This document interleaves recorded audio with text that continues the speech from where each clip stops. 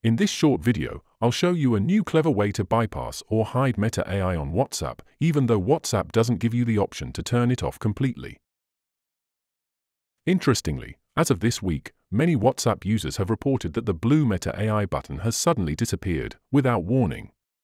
This is happening on both Android and iPhone, and it seems like a server-side test from Meta, not a permanent fix. If you're annoyed by Meta AI constantly popping up in your WhatsApp searches or chat screen, you're not alone. Many users across Reddit and social media have been complaining about it, especially now that it's rolling out across Europe, so we'll see the latest method to get it off.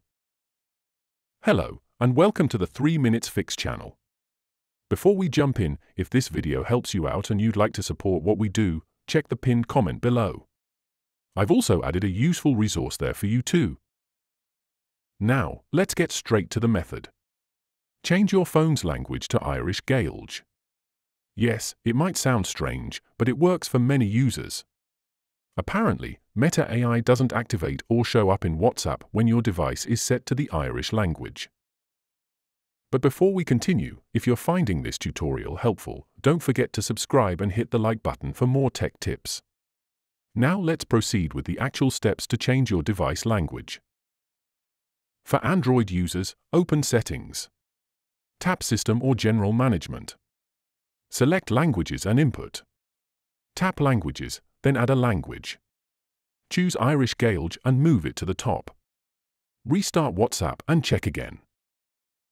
For iPhone users, open Settings. Tap General. Select Language and Region. Tap Add Language and choose Irish Gaelic. Set it as the primary language. Then restart WhatsApp. Meta AI should no longer appear at the top or interrupt your searches. Now keep in mind, changing your phone's language may affect other apps too, so it's not a perfect solution. But until WhatsApp offers an official way to disable Meta AI, this is one of the few workarounds that actually works. Even though some of us are enjoying a cleaner WhatsApp for now, this could be temporary. Meta AI is clearly part of WhatsApp's future, so stay subscribed for updates when a more permanent solution arrives. To explore more WhatsApp video tutorials, click this card. If this video helped and you'd like to support what we do, feel free to buy me a coffee, links in the pinned comment. Check the description below for more helpful tutorials. If you have a question or need more help, leave a comment, and I'll be happy to assist. Thank you for tuning in.